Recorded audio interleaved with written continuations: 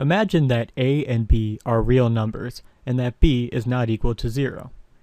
If a plus bi is the 0 of a polynomial equation, a minus bi is also a 0. This is complex conjugates theorem. Let's create a polynomial equation that has zeros of both 3 and of 4 and 3 minus I. So we have zeros of 4, zeros of 3 minus I, and a 0 of 3 plus I due to complex conjugates theorem. We rewrite our zeros in the form they would be in the equation: x minus 4, x minus 3 minus I, and x minus 3 plus I.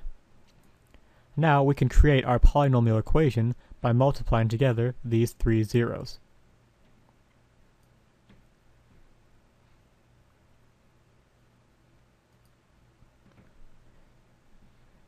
Here we simplify to x minus 4 times x minus 3 squared minus x squared, allowing us to collapse the last two terms. Now we factor this out to get x minus 4 times x squared minus 6x plus 9 minus negative 1. We simplify further to get x minus 4 times x squared minus 6x plus 10. And now we FOIL that out to get x to the third minus 6x squared plus 10 minus 4x squared plus 24x minus 40.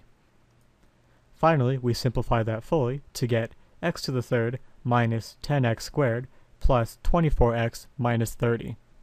And now we've created a polynomial equation that has zeros of 4, 3 minus I, and 3 plus I.